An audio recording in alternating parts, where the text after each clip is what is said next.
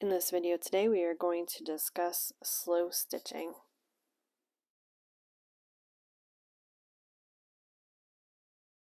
Hello, welcome to What is Wednesday. So today we're going to be talking about what is a slow stitch. You may hear that in some of the videos that have been going on lately, and I just wanted to kind of talk about it a little bit just so you kind of have an understanding of what it is. I just learned about it myself. Slow stitching is basically at craft school, OZ is the one that defined it as using a needle and a thread to create art, using textiles and that sort of thing. The slow stitch movement started in Italy after the slow food movement started there. Let me back that up. The slow food movement started in Italy, which then brought about the slow stitch movement. It's basically a meditative way or a mindful way of stitching and creating art with your stitches. This is, I did this earlier. This is basically a tab that I'm going to put in a junk journal. You can see the stitches there. Oh, you can see the stitches there. You can see the stitches there. I stitched along there. I stitched along there, and then I added that. So while my stuff may not be quite slow stitch, you kind of get the idea. If you do Google slow stitch, you'll get a wide variety of different stitching in projects and ways that people do this. And these are just not going to stay down, are they? I'm just trying to keep myself inside the frame at all times because it's pretty awkward when I'm not. So there we go. All right. So it was actually Mark Lipinski who was the one who brought this up with quilters. He thought it would be great for quilters to, you know, be a little more mindful of how you stitch.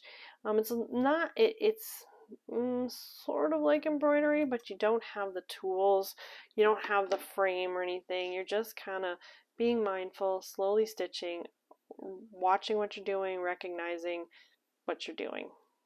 I hope that explained it. It's not very well defined. I'm not gonna lie, it just really isn't. So just so you know, like I said, it's more of a meditative process for people, and it's just basically looking to create some art. All you need to do is know some stitches. I don't know very many. I know one. So we're just going to go with that. Maybe in some other videos, maybe I'll look up and figure out how to do some other ones. But mostly I'm using this to make tags, tabs, not tags, tabs that I can put at the ends of the books. So I did find this cool stitch before I started. So we'll do that one real quick. This is a bigger needle. I probably shouldn't be using a needle this big. Let me go back to my purple thread. We'll do this one instead. Go. Here we go. I pre-threaded a bunch of needles just so that way I didn't have to stop and do them like in the middle while I'm trying to do this. That's the video would take forever. So let's do a little bit more towards the edge. I have to remember that I'm going to also be sewing this, so gotta be kind of careful of that as well.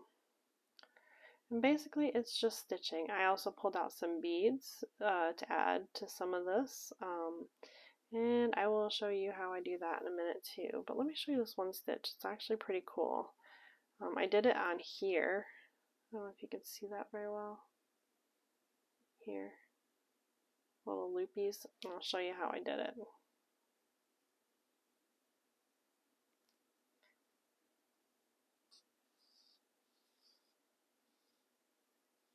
It's a little different than using, not using wax thread. I'm so used to wax thread not snarling up, so this is a little bit different for me.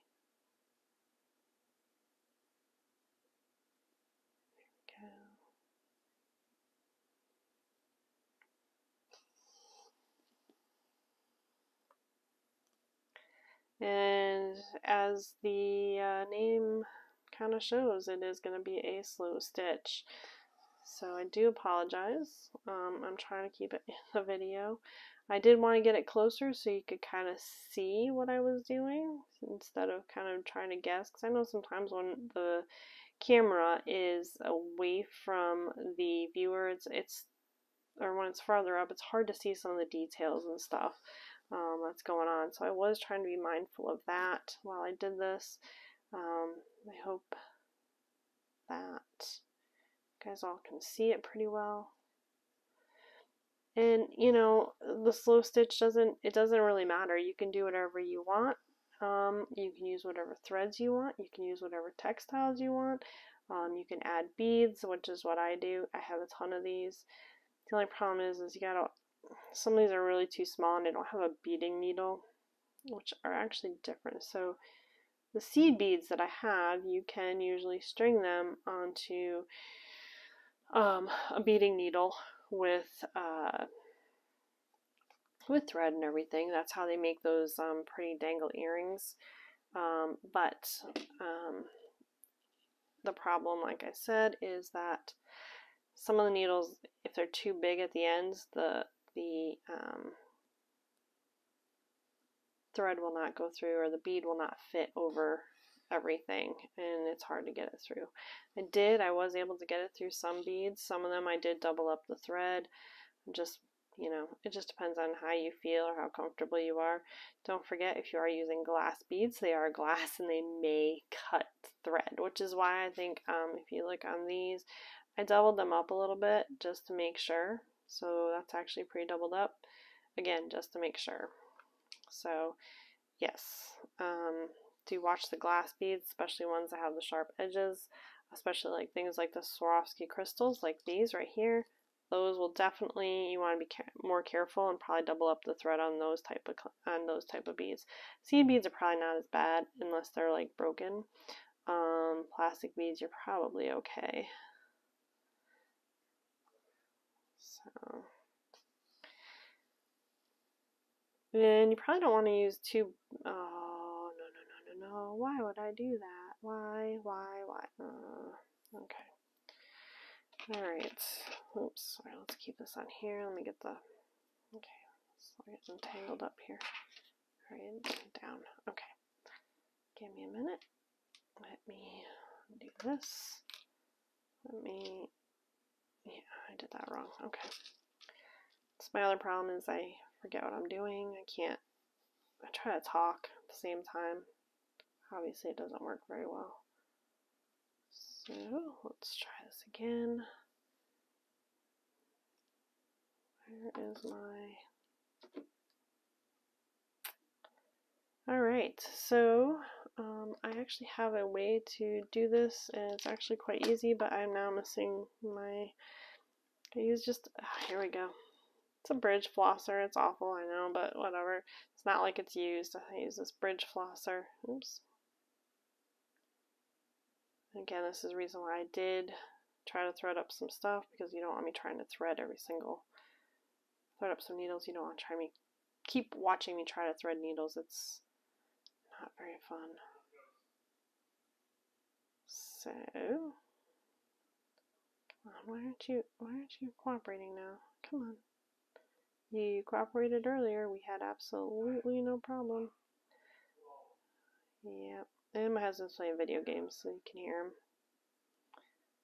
Oh my goodness. Why is that not working now? Come on. Seriously, I had no problem with this like 2 seconds ago. I don't know why. Why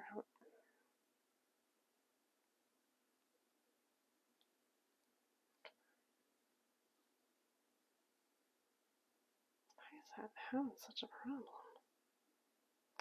Alright, there we go. Sorry about that. I don't know, I hope I got most of that on camera for you. If I didn't, I do apologize. But it was struggling. We were struggling. Okay, let's get back to sewing. Let's put that down there so we don't get that. Alright, so where was I talking about before I totally messed myself up? Oh, if you want to read a little bit more, there's a little bit of history and stuff. I found a couple of websites. I will link them in my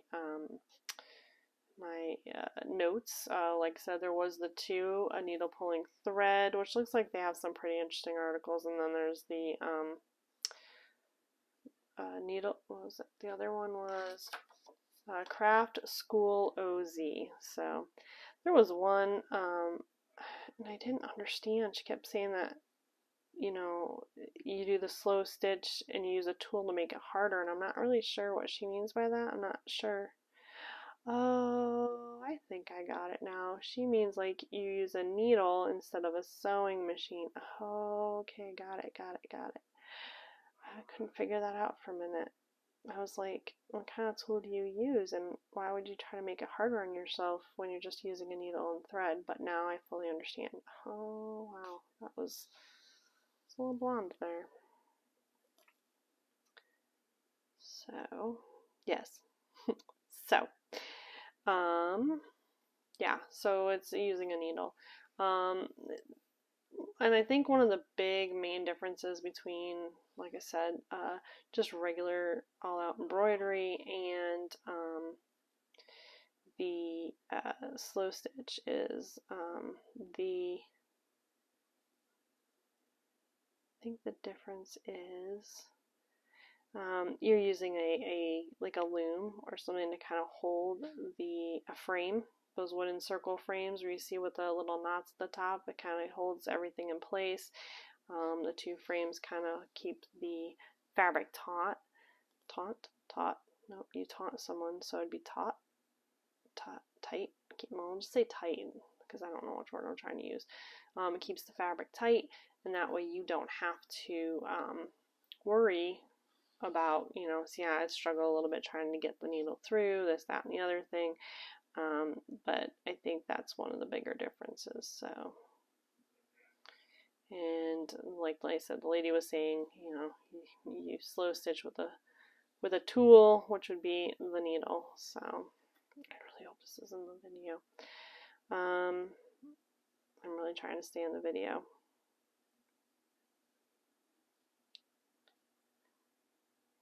So I thought it'd be kind of interesting because I have been hearing the term slow stitch kind of pop up a little bit in places. So I was just kind of wondering, maybe some people didn't know what that was. I kind of had a feeling it was not stitching with a sewing machine. Again, it is, like I said, it is a movement to kind of slow down, take some deep breaths, that sort of thing. It's meditative sewing, they also call it. So just keep that in the back of your mind. If you hear one or the other, that's kind of what it means. So this is great because it's like just a little bit different for your junk journals. If you want to use these in junk journals, you can, there's a lot of places to get fabric. You don't have to just go to a fabric store and spend a lot of money.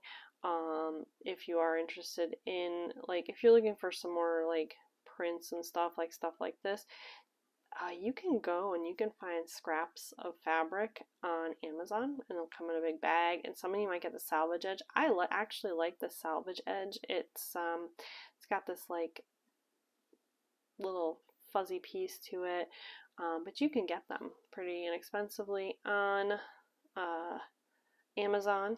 You can also just get some fat quarters on Amazon. I mean, you can do that. You can go to Walmart sells fabric. Also, Target does too. A lot of fabric stores, if you go, they'll have like, they call them remnants. Sorry, this little piece of hair, fuzzies.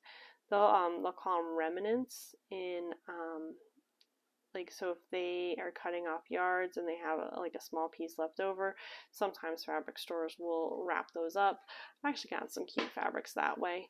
Another place you can get it is, well, I know my Goodwill, there's an area where they have just kind of fabric just hanging on different hangers and stuff. I have bought some that way, so it is, you can do it. Another place to get fabric is your closet. Old sheets are great. You can use different old clothes, like that you you know, either you're no longer going to wear and they're no good, or, you know, they've got rips in them or something, you know, kids clothing, t-shirts, you know, great. They've got some prints on them. You know, there's a whole bunch of different places where you can get it.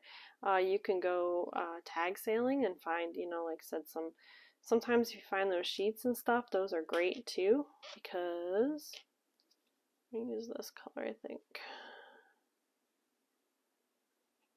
Yeah, I like that green.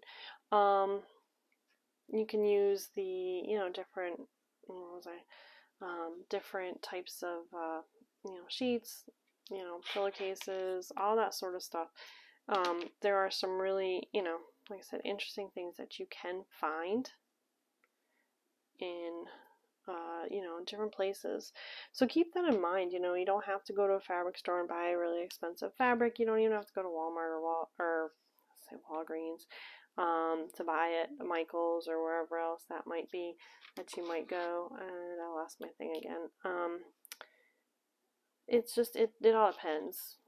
You know, like I said, Goodwill, our Goodwill, we've the one that's down the street for me, it's got fabric. You can find scraps of fabric, pieces of fabric.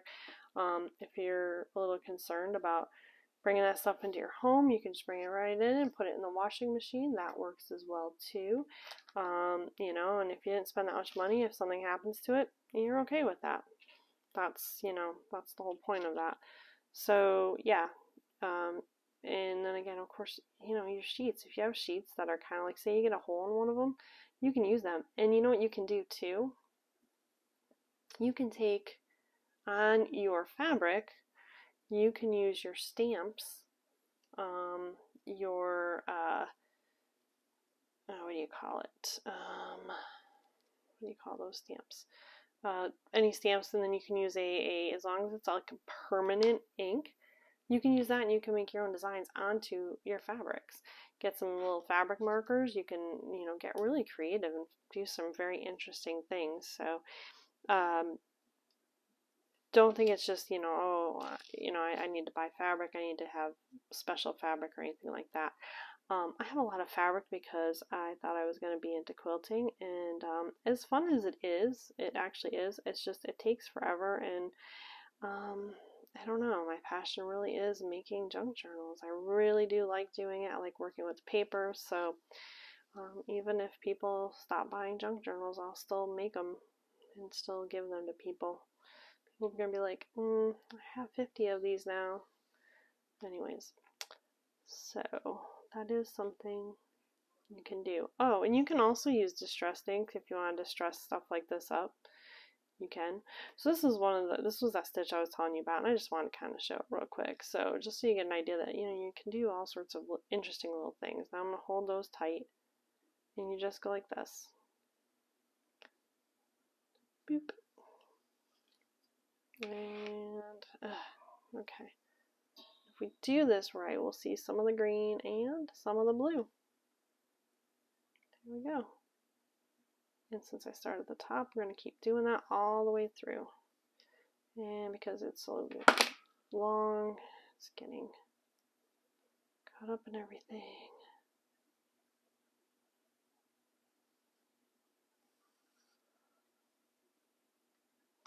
I wanted to get everything down and around here so that way, you know, I didn't have to go looking for stuff. Did I do that right? Well, that's good enough. You know, while I was talking on the video, so that is why I have so much stuff right in front of me. And of course I have all the small beads, which, you know, oops. Okay, so let's do this.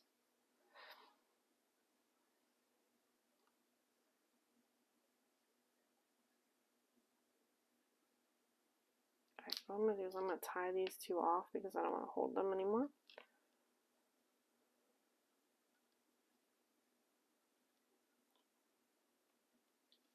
Sorry, do that in the video. My apologies. I hope I'm in the video. It's going to be awful if I'm not. So this is a great way if you're just kind of like, I don't know what to do, and you got some extra, you know, cloth scraps or stuff just kind of sitting around. You can just kind of be like, maybe I'll do this. And you know what? Maybe I'll just leave those. Yeah, why not?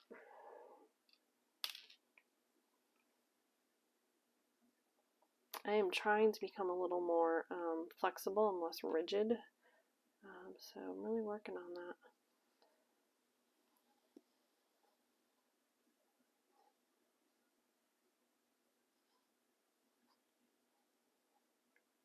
Like I was like watching the stitches and I'm like, if I stitch this on like, so it's a piece of fabric. If I stitch this on and it's all crooked, I'm gonna be upset. And I'm like, no, we'll just deal with it. It'll give it character. As my friend says, that's what makes stuff like this special, is that it's, you know, there is flaws. It's supposed to be flawed.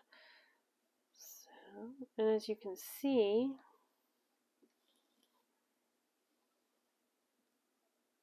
it makes it very pretty, and I'll hold it up to the thing so you guys can see it a little bit better. But it makes a really pretty design when you do that, and it's probably other things you can do too, I'm sure. I mean, literally this is like first time I've been trying this. I do want to try to make a patchwork cover for a journal at some point in my life, but I got a lot of things going on right now, so that will have to wait. And maybe I'll make one like this and kind of show it off and do it on video. Who knows? Okay, so there we go. Trying to keep my frame in here so I don't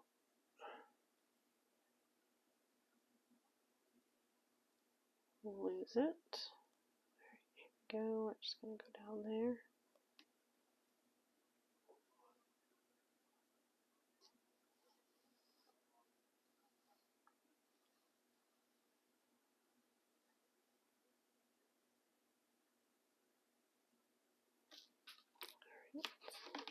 I'm going to cut this off right here. And I am going to tie off this side. I would like to finish this. I don't even know how, I can't see. So to get it to go down close, I had to actually lift it up and then do a smaller focus. So I'm not really 100% sure like how many minutes it's even been since I started. So my apologies in advance. You can hear all the little beads all over the place there. Okay, and there's a piece of my hair. Sorry about that. Okay, so we did that. So this is just going to fold over like that. I'm going to sew it down into a page probably with sewing stuff, like, you know, needle and thread type stuff. So, but maybe I'll do it like this, and then I'll just sew over that and keep those out. I like that idea. That's a very good idea. Have them from time to time.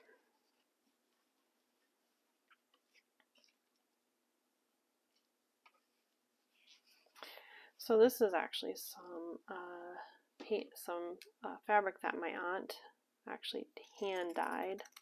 It's beautiful stuff. I made a journal for my cousin's daughter out of it, you know, just so, you know, kind of keeping the family type stuff. That sounds weird. But yeah, I thought she might like it, so that's what I did. I'll cut it a little bit more.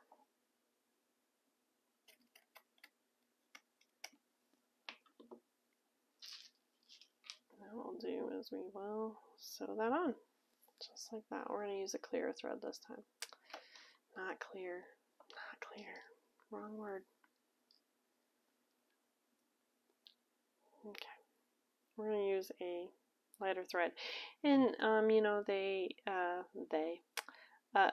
different websites I saw was, you know, use different textiles, use different, you know, colors, use different threads, kind of give yourself a little bit of a range.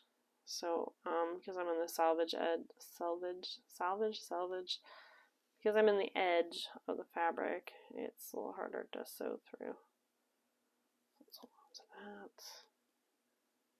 I'm just gonna do a running stitch. I don't know if that's called a running stitch. Straight stitch, is that what it's called? I'm not sure. Keep doing I'm going to do like a straight, I think this is called a straight stitch. Do not quote me on that because I do not know.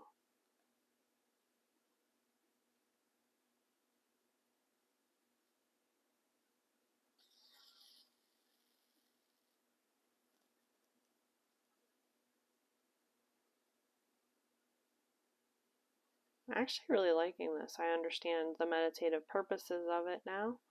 It does feel very meditative. I hope it's making sense.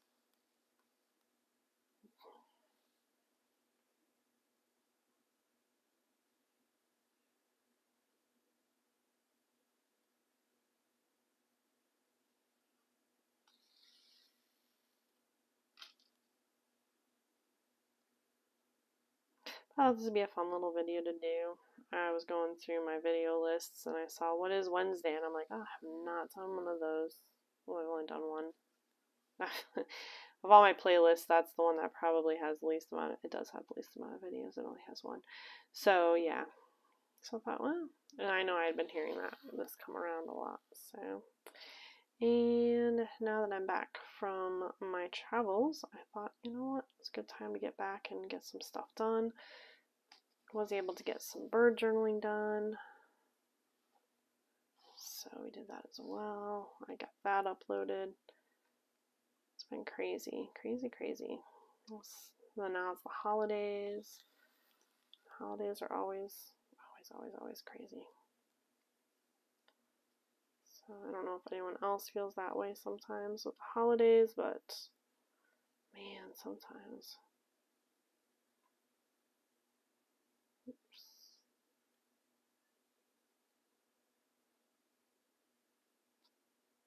Okay. Sorry, I pulled that away. I'm trying to get that down. I am so sorry. I had to look and see. So that is the one thing, like, I'm trying to do this on video, is I keep wanting to pull it closer to me so I can see it better. Again, I am blind as a bat.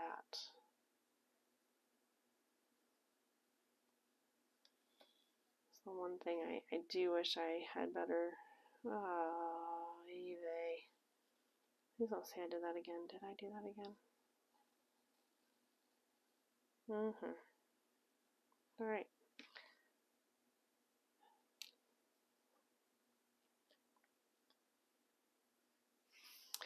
And this is what we're going to do. I'm going to get creative because I really do not. Oh, jeez, come on. Did I cut it? Because I really do not feel like going through all of the hassle of trying to get this done again. I'm going to do it this way.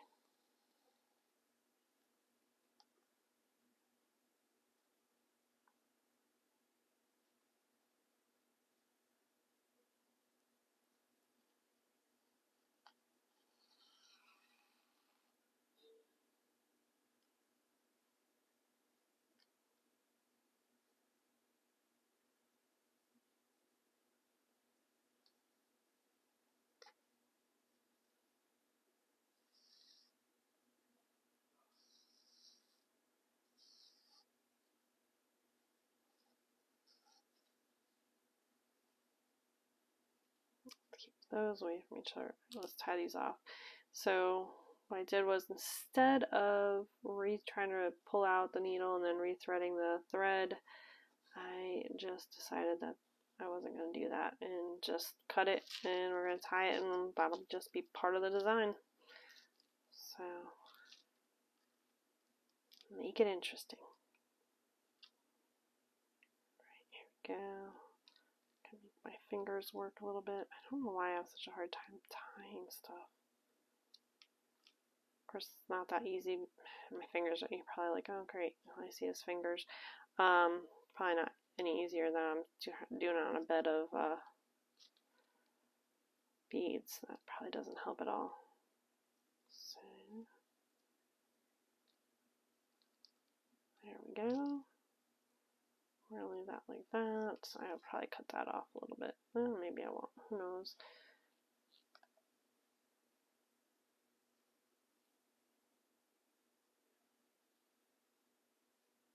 None of this back stuff is going to be seen because it's going to be folded over to put into a journal, just like that.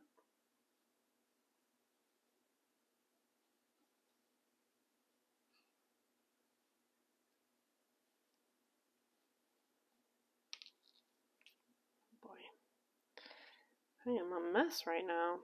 It's just not working. Okay.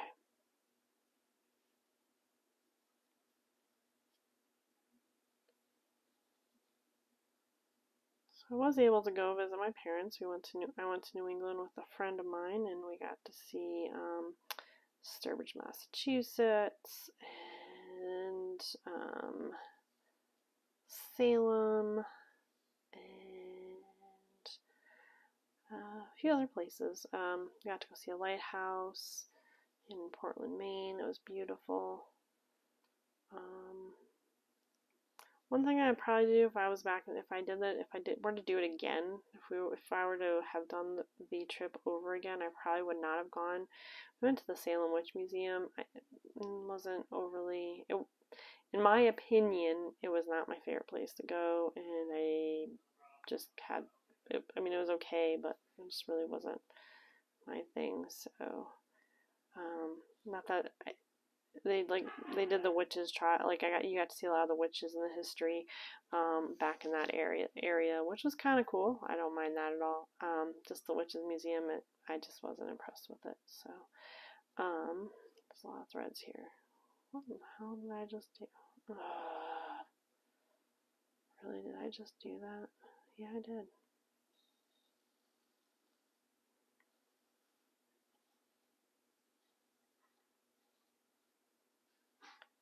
Oh boy. And this is what happens when I talk. Alright, so we're going to have another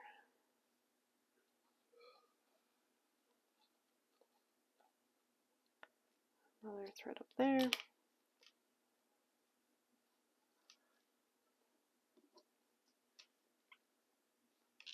Stand tight.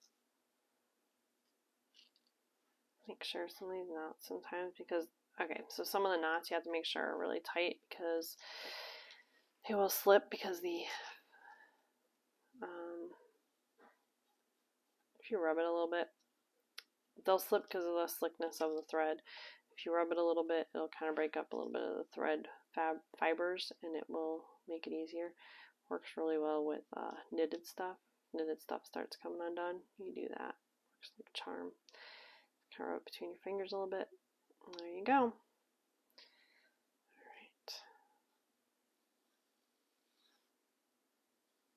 See if I can finish this up without messing it up one more time. Let's see here.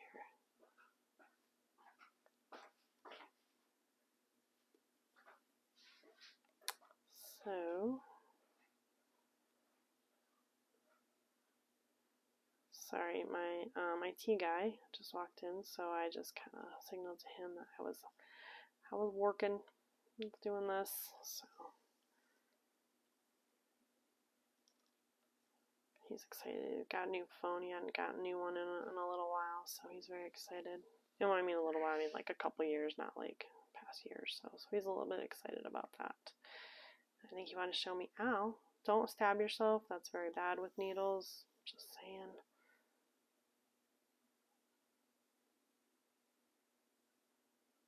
Ow. Yeah, really watch yourself. And figure out why that wasn't going through.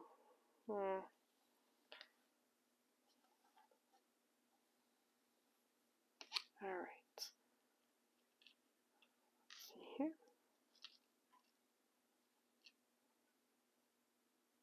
I doubled up the thread just so you could see it a little better. This is a very thin quilting cotton thread, and it is a little harder to see.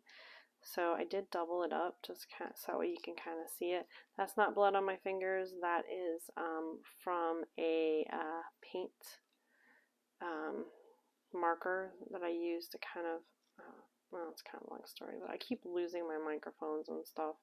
And I have two, and they look exactly the same, and they are pretty much they are the same, but they can't work together. Like the piece that goes into my phone can't work with the microphone, so I have to mark it off, and yeah, So that's what I did.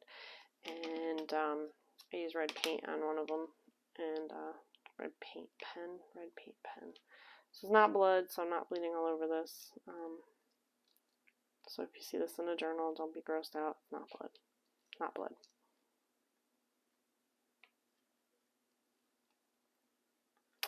So yeah, so I think I'm gonna call it for this video. I like the way this kind of turned out already, and I have again I'm more simplistic in nature than I am anything else, and it seems like a pretty simple